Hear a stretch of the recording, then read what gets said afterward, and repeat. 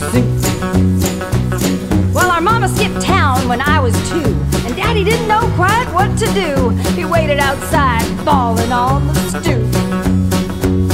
When she didn't come home by supper time, he stared at his empty bowl and mine and decided to concoct a thing called toenail soup.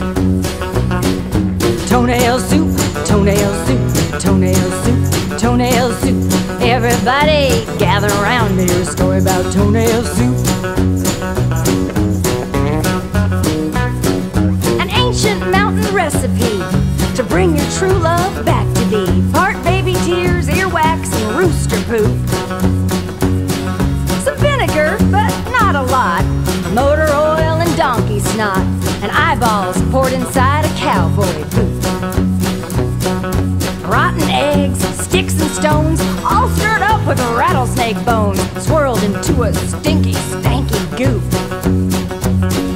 He wrapped his head in a gingham scarf so the awful stench wouldn't make him barf as he cooked that giant pot of toenail soup.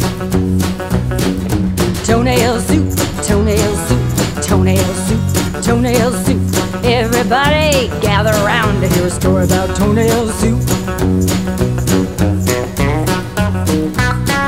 Our dinner could be smelt for miles. All the neighbors covered up their smiles and shuddered as their drawers began to droop. I was passed out cold when I swore I heard our mama's voice say a dirty word as our daddy offered her a putrid scoop. But she shooed him away saying, "What the heck?"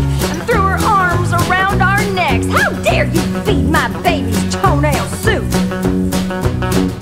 Toenail soup, toenail soup, toenail soup, toenail soup. Everybody gather round to hear a story about toenail soup. Well, it's been a long while since Mama came home. She promised never again to roam if we built her a brand new chicken coop. Today she sent Dad out to snatch a few eggs for a brand new batch of an ancient mountain stew called goulash, gravy, squirrel and dumplings, anything but toenail soup.